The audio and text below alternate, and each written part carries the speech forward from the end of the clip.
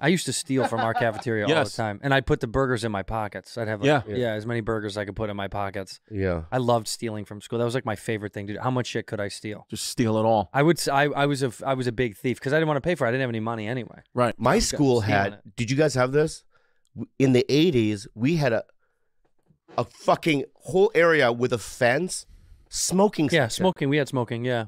Yeah, we had a smoking. In high school. No, we couldn't smoke. Kids just smoking cigarettes. We had a patio off of one of our main, kind of like. Oh, actually, it was the freshman sophomore cafeteria.